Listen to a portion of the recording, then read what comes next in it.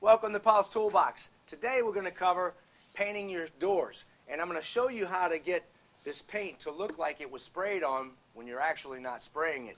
I showed how to prep the cabinets in the last video, how to paint cabinets the easy way, and after I prepped it, I came back and primed it with can primer.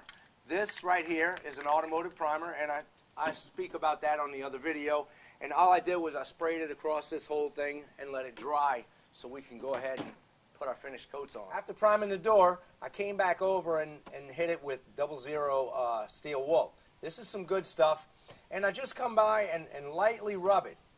After that, you need to clean it. Blow all the little bristles off because this does break off in there.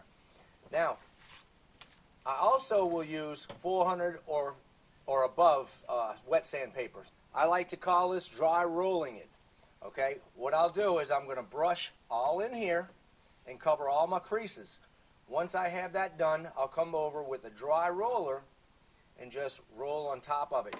The reason why I'm using a dry roller is because it keeps it thin and you won't have any raised spots. It'll be really tight on the door. Then you can come back over and clean it and put a clear coat, and it's going to look like it was sprayed. I'll take it right in the cracks, cover everything real well. You may have to put 2 coats on here, and that's fine. I like to put 2 coats of paint on anything that I'm painting. Okay, it's going to hold it up to where I can get paint all the way around on here. You take your roller and you press it down in there. You want to knock all these little brush strokes out, so you want to press it. Ideally, I like to spray my doors, but if you don't have a sprayer, this is the way to go. Now that this door is finished, I can put it aside and grab another door if I want and start rolling and brushing that one. You don't want this to totally dry out, but you can continue to use it on each door. You don't have to take and clean this off every time. It has a little bit of paint on there. You just don't want it loaded up with paint where it's going to show the roller marks. You want this to be fine when you roll on there. Do not take a lunch break and then come back and expect to use it like that, because it'll dry out and you'll really mess it up. So it's a good thing to have a couple of these little rollers around, and you pop another one on when it starts getting dry. Put this one in a bucket of water and clean it. It only takes a couple of minutes to clean a small roller like this. I put 2 coats on here, let it sit overnight. I like to do that myself, let it cure overnight before I come back over and start sanding on it. You can read your instructions on your can, and if it tells you that it's cured before that, go ahead and do it if you want. Personally, I like to leave it overnight. Now, once I do that, I come back over with steel wool, and that's what I did here. I hit the whole thing with steel wool, and I don't rub it real hard. I just lightly hit it to take the imperfections off of there and make it smooth. Once it's nice and smooth, you can come back over with your clear coat. You don't want to use wet sandpaper on this unless it is a semi-gloss or a gloss. Never use it on a satin, because that satin paint will come off if you put water on there.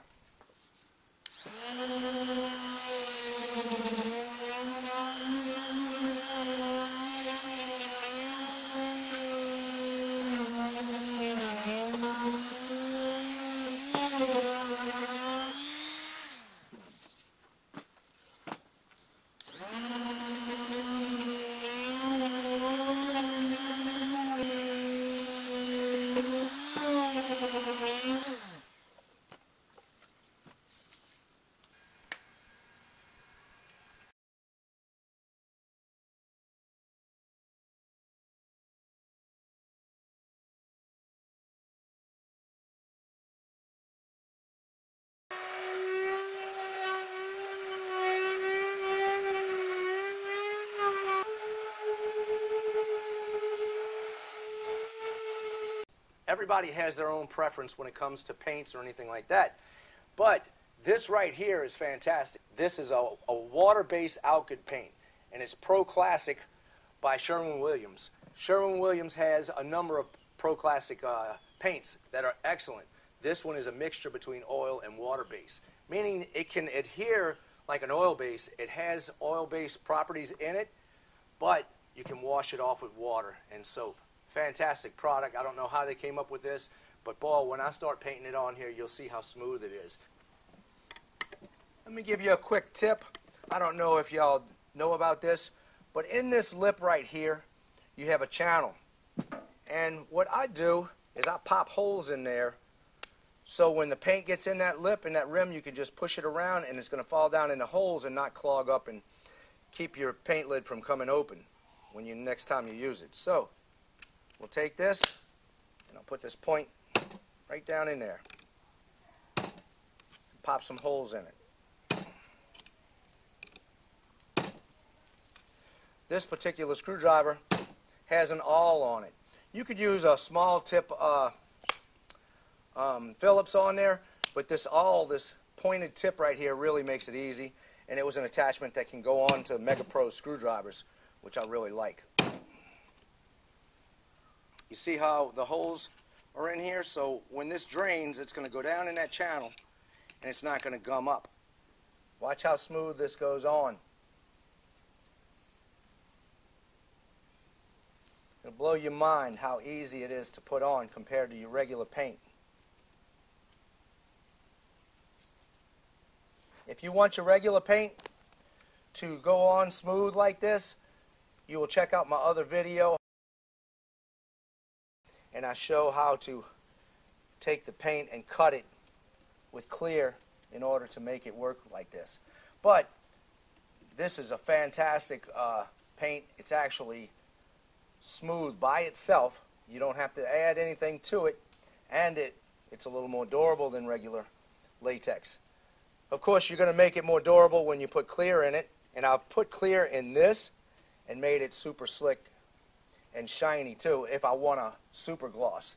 Right now I'm not looking for a super gloss, I'm looking for a satin finish, one that's going to basically match the standard cabinets that come from the factory. Take my dry roller and I'll just push it across here. And it's going to get rid of all the brush strokes. Even though this is real smooth, you'll have small brush strokes. But if you take this and roll over it with a dry roller, it gets real flat. And when it lays down, like this paint does real well, it's going to lay down like a spray. That's all there is to it. Normally, I will prime anything that I'm going to paint. That's why I bring my doors outside to prime them, because I don't want the fumes in the house. Inside, you can take and use just sandpaper and knock this down, get it to where it's a little bit roughed up. And I use 120 grit sandpaper on that vibrating sander and just hit this. You can do that in the house and keep the dust down to a minimum. And then you can apply this and this paint will stick real well on there. Like I said, it's going to stick well, but it sticks better if you have primer on there. It just makes it a little bit more durable. Don't worry much about this part because this doesn't get used as much as your doors. Your doors you're grabbing constantly and you can wear that faster. Also, I put a clear coat on it. So what we'll do is we'll take a satin clear and spray the doors after, and you do that outside. You can even spray that inside if you want, but there's no real need to do that if you don't want the fumes. You don't want to paint this in the sun because you don't want it getting tacky on you before you can roll it out. So do it in the shade, inside somewhere if you want.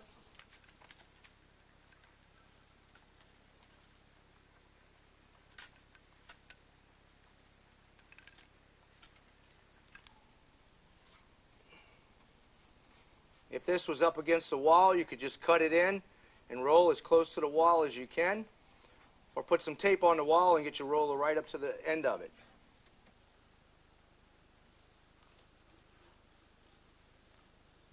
If you only have one roller, which I don't recommend, I recommend getting a couple of them, at least 2 to 3 when you do this. If you have to wash it and come back and roll again and using that roller, make sure you dry it real well. Take it, if you have to, in a rag, squeeze it back and forth. Just make sure it's dry, because if you roll back on this and you have water on there, you will have splotches on your paint and it could possibly run too. This door is really, really smooth. All I'm going to do is take 00 steel wool and lightly rub it just to make sure I get anything off that may have been on the roller, or maybe a hair or anything that happened to get in there. So I just lightly hit it and we'll go ahead and put the clear coat on. After I do this, I'm going to make sure I get everything off of it. As far as the little bristles from this, you have to make sure it's clean. That's it. This is Mohawk, and it's a pre-catalyzed lacquer, and this right here is Deft, which you can buy at Home Depot. You have to get this on online or at a paint supply house. Not all of them have it, but it's a great product. The pre-catalyzed lacquer is a little bit harder than the standard lacquer. You spray it on, you can touch it 5 or 10 minutes later at the most, and then you can come back over in a half hour and recoat it. So I put 2 to 3 coats on here. When I'm finished, shake it up real good and just spray even strokes on it. I'm almost out, and I'm out of the other spray. That's why I'm using this.